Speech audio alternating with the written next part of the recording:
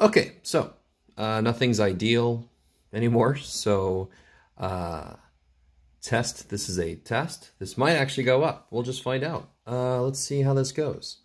I'm going to do the problems from the 5.3 handout that's up on Canvas. I gave it out in class. We did 5.1 and 5.2 in class.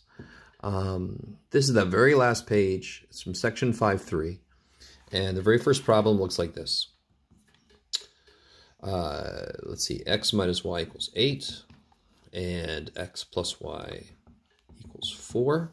All right, let's see if I can keep this in a good place. So in section 5.3, we're doing elimination. So we're not doing graphical method, which you actually could do here. You could solve for y, graph the two lines, see where they meet.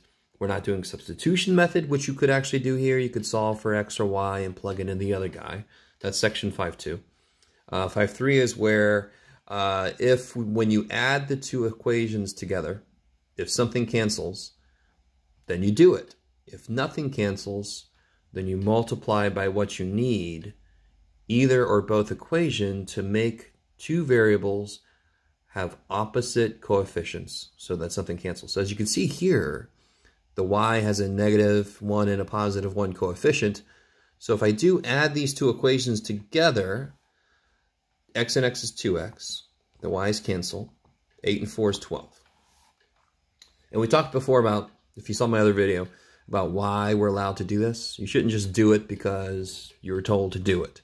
It needs to make sense. I add the same thing to both sides. 4 and 8 is 12. X plus y is 4. So if I add 4 to this side, I have to add 4 to this side. But again, this is 4. So I can add this to this side.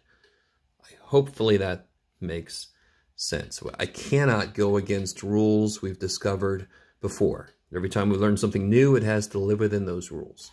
And then just finishing this up, I get x is 6. I don't stop there because I realize I have two unknowns. I have to get both of them. So if I plug 6 into the second equation, let's say, I know this looks like number 2 too bad. Plug a 6 in, 6 plus y equals 4. Subtract 6, I get y is -2. Can you still see that? Yes, good. Yeah, so then the solution, you could either just leave it like this, or you could put it like that, and I think I've said that so many times that you're probably going a little crazy with me saying it. All right, here's where I test the eraser. Let's see what happens here. So you got that. You can pause it if you want to. That's the first one on that 5.3 handout. Hey, look at that. That's awesome. Oh, man, thank God. You can tell I did not... This is the first time I'm using the board, so it's all happening live. We'll do it live. All right. So second one. Second one is equally nice. Maybe I'll call them A and B so it doesn't get too confusing. I always like to identify which equations I have, 1 or 2, A and B, just so I know what I'm working with each time. Again, this is another one that I don't have to change anything. These already want to kill each other.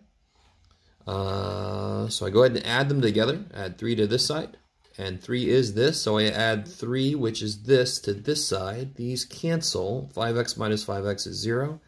3y and 2y is 5y. Divide by 5, I get y is 4. Then I pick either equation and put a 4 in. It does not matter which equation. Maybe I'll finally show you that it doesn't matter which equation. So let's use this one. Let's plug 4 back in for y. I think you can still see that. I can see it now. Then I get 5x plus 12 equals 17. Subtract 12. I get 5x is 5. So I get x is 1. If I would have used this equation, let's see what happens. -5x plus 2 times 4 equals 3. -5x plus 8. 3. Subtract 8. -5x equals -5. Divide by -5. I've run out of room and you still get x is 1. Either way you do it, you get x is 1. Of course you do. Sorry about the voice. Of course you do, because since they meet at a point, at a single point, It should not matter which equation because they both agree at that point. So it doesn't matter which equation you use. So the answer will be x is 1, y is 4. Okay, I like it. Let me get that whole thing in there for you. Cool, all right, so let's see. Is the next one? Yes, the next one's a little tiny bit more. Well, actually, the next one is almost too interesting. You could pause there if you need to. Okay. Get my awesome eraser in here. It's working so far. Eventually, it's going to not work so well anymore, but oh well. I'll figure it out. Get in there. This is the exciting part. Maybe I should pause there.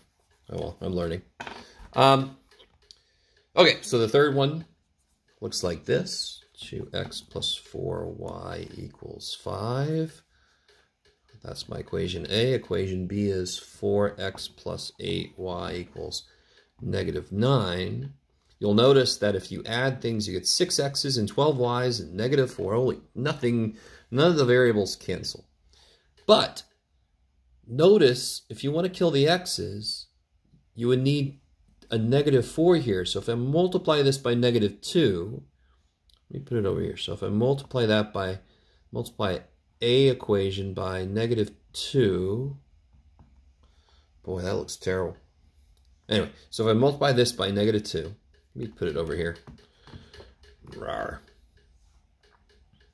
Times -2. So A now becomes -4x. 4 times -2 is -8y. 5 times -2 is -10. So when you add these together, these cancel, and oh shit. So here, I get 0 equals -19. Now, this means the same thing it's always meant. Whenever you get something that's not true, there's no solution. So what that means is, if you graph these two lines, what kind of lines would they be? If the solution is where they meet, these two lines can't meet. So if you graph these two lines, they would be parallel. So that's why this answer is no solution. This algebraically, this is what the math looks like when it, because it can't speak. Thankfully, that would be weird if math could speak. It can't, so this is the best way it has to tell us, oh crap, those lines don't meet. Okay, so that was the third one. That was a little bit maybe too freaky too early, but hopefully that's basically the same thing we did before when we only had one variable. All right, you can pause it. Okay. Yep, see, poor old eraser is already kind of like over it. Let me see, can I clean it? No, just always bad now. All right, too bad. Oh, look at that wood, that's nice. All right, let's see. Where am I at? 8 minutes, okay, good. Let's see, fourth problem says equation A is x plus 9y equals 1. And the other equation is 2x minus 6y equals 10. Now, I want to point this out. I'm not going to use this, just in case you don't notice this most of the time. But do you see how I could divide this equation by 2? And then these would almost be where they need to be. But let's pretend like we didn't see that. Just in case you pick up on that, you can totally multiply both sides by something or divide both sides by something. And I would probably only want to divide if it wouldn't make fractions. But let's just pretend we didn't see that. I don't want to try to kill y because I'd have to multiply both equations by something to make these match. So let's kill x, which means I need a -2 here, so it would cancel with this 2. So I need to multiply a by -2. So let's see, x times -2 is -2x. 9 times -2 is -18y. 1 times -2 is -2. Okay, so again, I made sure that one of the variables between the equations has opposite coefficients. So now when I add these together, the x's canceled. -6 and -18 is -24y. 10 minus 2 is 8. Oh, this is going to be neat. Ooh. Oh, you're going to be excited about this. So when you divide by -24, Yeah, buddy. You get y equals 8 goes in, so you get negative 1/3. Yeah, exactly what you wanted. No. All right, so then if I plug, the nice thing is, before you give up the minute you see a fraction, notice how both of these coefficients of y are multiples of 3. So when you plug 1/3 in, the fraction's going to die immediately. So don't give up the minute you see a fraction, right? In fact, don't give up at all, but, you know, especially not just because, oh my God, it's a fraction. So if I put it into the first one, x plus 9 times y, but y is negative 1/3 equals 1. So x, 9 divided by 3 is 3, and there's a negative. So minus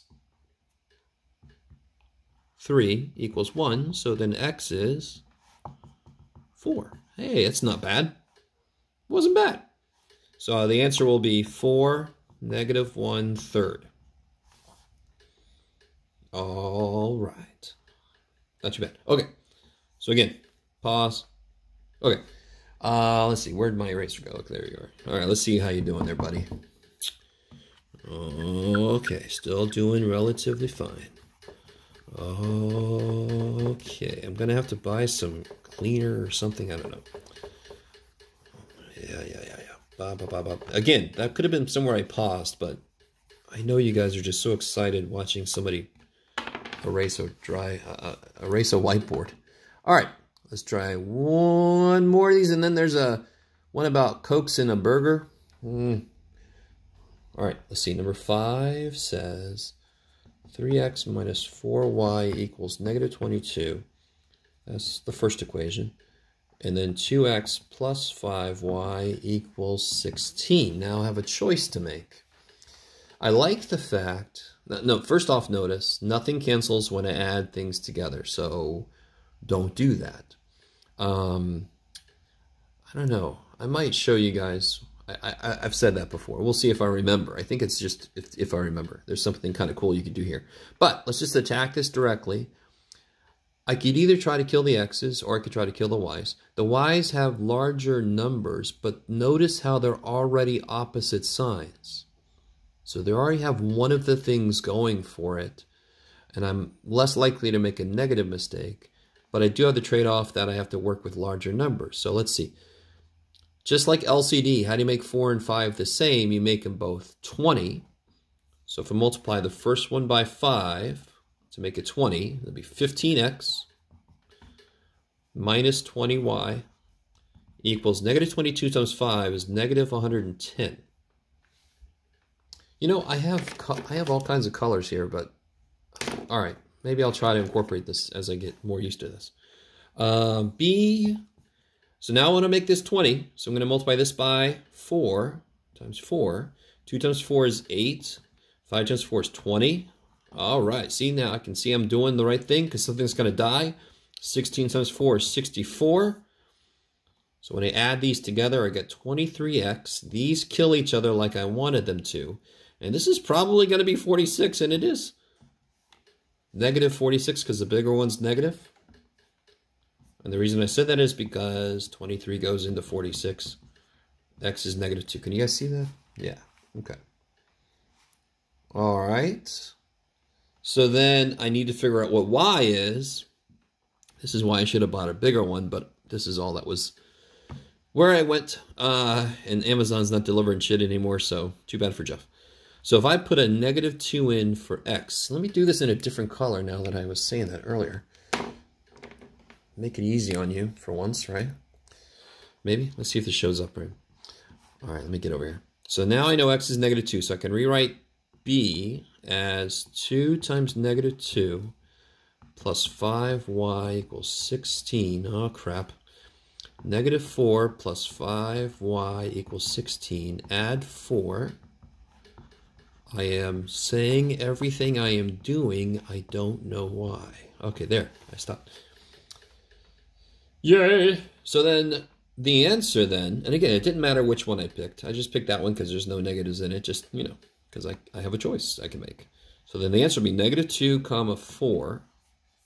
And just to check it, let me use the other equation I didn't use. 3 times negative 2, negative 6. minus 16, 4 times 4, negative 6 minus 16 is negative 22. Yay! Oh, man. Oh, good. All right, so last one. It's going to be the word problem. So let me see. Let me get all this in there. You can pause it if you want to. Yeah. Let me get that over here so you can really see that better, maybe. Okay. All right. Maybe I should pause. No, you guys just love this. It's not as good as power washer videos, but maybe it's still sort of satisfying. Or not. You can always just fast forward. All right, come on. My God, there's a lot of crap on that one. All right. All right. Okay, sorry. So now we've got, number 6 has got Cokes and burgers. It says, how much does each cost? Right, I go right to the question. I can identify the two players, the cost of Coke and a burger. Not surprisingly, I'm going to call this one M. I'm joking. C and B. And then the equations, this is really nice. This is a very classic system of equations word problem. 2 Cokes and 1 burger is $4.50. 3 Cokes and 4 burgers is $13. So this is my equation 1, my equation 2. And you should be able to identify which variable would be the easiest to kill. Okay, so it's got to be B, because there's a 1 here. 1's kick-ass, because they become whatever you want them to be. 2 and 3, I have to multiply both equations by something to make them both 6, and one of them's got to be negative. All right, so I'm going to multiply the first one by negative 4, so that what ends up here kills this. 2 times negative 4 is negative 8, C. 1 times negative 4 is negative 4, B, like I wanted. 450. 450 times 2 is 9.